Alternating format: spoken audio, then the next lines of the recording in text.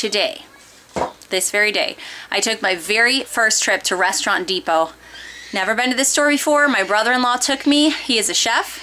And I stocked up on a few things, made a few extra fun purchases, and mostly just got a feel for the store and what it was like in there. It was very exciting.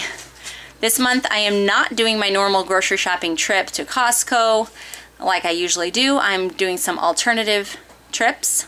Did this trip today, and then I have a big Azure standard order coming on Monday, which I will show you that as well.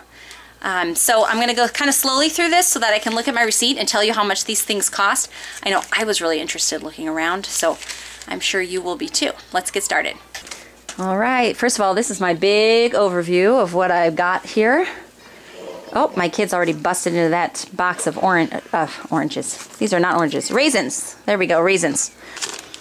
Okay, so these are big 5-pound tubs of sour cream and yogurt. The one thing I have to add about this store is, of course, being a restaurant supply store, there weren't really organic items. That's just kind of not available there, so just a caveat. Sometimes I buy organic, sometimes I don't. If I had an unlimited amount of money, I'd buy everything organic, but you know how that goes. Having a family of 10 on one income, you do what you can do month to month. All right, back to the yogurt. Okay, so our yogurt here was $7.58. Sour cream was $6.40. Then I got a bunch of these frozen vegetables. I got some peas and carrots and mixed vegetables, California blend. And this one has some broccoli, cauliflower, green beans, peppers, kinds of things. These were all between $2 and $3 a bag. And the bags are 2-pound, 2.5-pound bags. Okay, we went ahead and let's see here. I'm going to go down the receipt. That might be easier. This is a little out of order, but this is a cheesecloth that I needed for something else, so that was $3.60. Then, let's see. I got corn over here as well. I forgot to show you that one. Also $3.40. Okay, then this is a 4-pound block of Applewood smoked thick sliced bacon, and this was $13.80. Okay, I have a 2-pound bag of shrimp, and this was $13. And then this is a big 5-pound package of hot dogs, all beef hot dogs, and these were, let's look and see if I can find it. I just had it a minute ago. $15.95. So almost $16 for that big 5-pound bag. Okay, then I've got a bunch of cheeses here that I kind of stocked up on. I'm sort of stocking my refrigerator with things to last me over some time.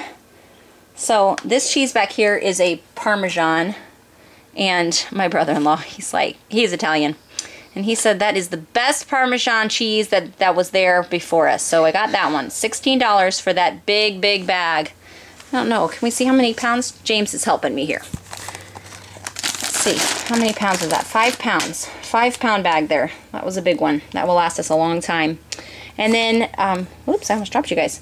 The cheddar. Let's see. I have a white sharp cheddar. And that was $12.95.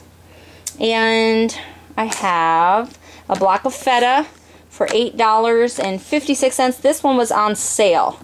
It's normally $3.74 a pound, and it was $2.29 a pound. So I did get that one. And then let's see, where is the mozzarella, James? I'm trying to look up and down this receipt here while I talk to you guys. Mozzarella was also on sale. That was $12 for that mozzarella. And then the cream cheese up there is, do you see the cream cheese on the receipt, James? Maybe I should show you guys. You might see the cream cheese before I do, huh?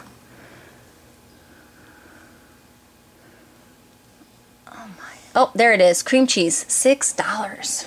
That's a 3-pound container for $6 there. Okay. Leo requested clam chowder. I've actually never made clam chowder. Can you believe it? I order it sometimes from like Panera Bread. And I think it's good, but I've never made it myself. So we got a can of that to try. We'll see how that goes. And that was, I don't see that one either. I think I should probably go down this. Oh, there it is. $10 for that can. It's a over 3 pounds of clams. Okay, this salmon they put it on ice, so that's why it's in that bag for me there. They have fresh seafood there. So that salmon was on sale. It's a huge piece of salmon, and it was $20. So it was actually on sale for $5 a pound, $4.98 a pound. And it is beautiful. So we are actually going to make that for dinner tonight. I'm so excited. So excited to be back with my big bag of carrots. This is a 25-pound bag. They also had a 50-pound bag, and I would have loved to get that, but I'm going to be really pushing it on my refrigerator and freezer space. We have actually our refrigerator in the house, and then we had gotten a second used refrigerator for our barn. We actually had a sweet subscriber bless us and send us some money and just want to gift us a second refrigerator after ours went out. Isn't that precious? So we do have a second refrigerator. It's a refrigerator freezer. And then we have a deep freezer. I used to have 2 deep freezers actually. Just a second smaller one that was my grandma's old deep freezer, but it actually stopped working. So we have just 1 deep freezer. And a lot of them are full because we have meat and things already in there. So yeah, we have a lot of beef. That'll be interesting to see how I fit the rest of this stuff in. Okay, so this bag of carrots was $11.51 for that 25-pound bag of carrots. Okay, then back in the back, you can see this is a jar of 100% pure olive oil. Yummy. And that olive oil was $13.57. We have romaine hearts. Those are $2 for each one of those, and there's 6 heads of romaine in there in the bags. Then I also have this big tub of spinach. This actually was organic. Like I said, most of the things were not, but that one subsequently happened to be. So that big spinach is $8.69, and it's huge. I can't see. 2 pounds, big 2-pound container of spinach there. Okay, so then the next thing that I've noticed that in our area the stores were out of is gluten-free pasta. So if you've been following my journey, you'll know that I have started making sourdough bread with actual wheat, and my gluten-sensitive child is doing fine with it. However, pasta and those types of things, I'm still buying gluten-free, you know, till I start making my own noodles, I guess. For now, I'm buying gluten-free. So I was excited to see that they did have pasta. Look at these. James, can I set you right here? We're going to look at the pasta. Oops, let me pull the bench out a little bit so you don't fall. Okay.